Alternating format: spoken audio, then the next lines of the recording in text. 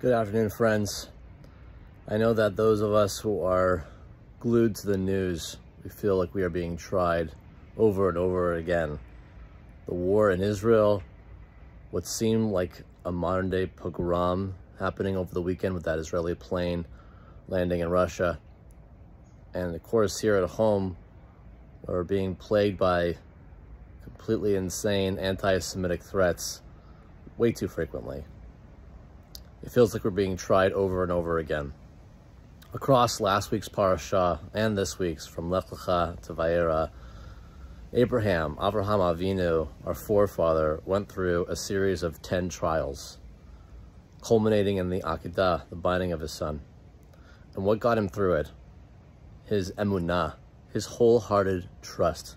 His trust in God, his trust in himself.